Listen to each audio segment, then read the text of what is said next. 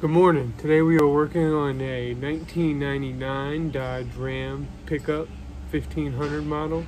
This thing came in with a bad transmission. When it got hot, it would not move. What happened to this thing is a spring in the torque converter broke and threw a bunch of metal throughout the transmission. Ended up stopping up the filter, and when it got hot, sucked all that metal up in there and ended up not moving. So I'm going to show you what we're going to do to correct that besides doing this complete transmission rebuild, but there's a certain update in the valve body you can do to help prevent that in the future. Okay, so we got our torque converter right here, and as you can see, this thing, one of the springs in this thing came apart and just kind of exploded and left pieces all throughout the torque converter. Kind of tore up the inside of the torque converter a little bit and tore up the clutch a little bit too. So that was the main problem. What it really did was throw metal all through the unit and clog it up. Okay, the update we do in the valve body to fix this problem for lube in the converter is what they call a full-time lube and converter charge. We like to call it a line to lube update. The reason why we call it line to lube is because this is your pressure regulator valve, otherwise known as your PR valve, and that regulates all the line pressure throughout your transmission.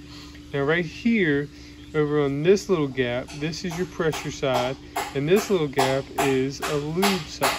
So, for your torque converter. So we're going to take a little small indentation. It actually tells you to drill a 60 thousandths hole on that line marked X.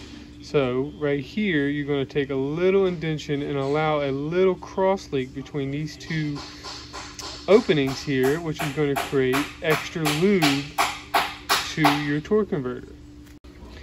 Okay, so this is what it looks like on the valve body. Here's our PR valve. Here's our switch valve. There's my little indentation that I've already made on this model. So to do this indentation, you can either use a drill bit like it says, but I found that a little difficult. So what I usually do is I take a little chisel and I put it to the side. Put it to the side of the PR valve right here.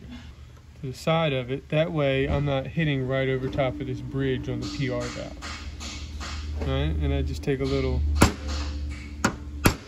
it usually takes about 2 or 3 of them, and you get a nice little indentation right there.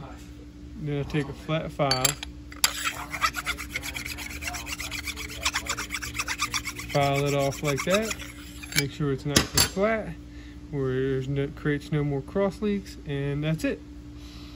And then you create a nice line to lube update, which will lube your torque converter with line pressure and keep it nice and cool, and hopefully prevent it from having any more failures or having any broken springs or any hard part failures inside your torque converter.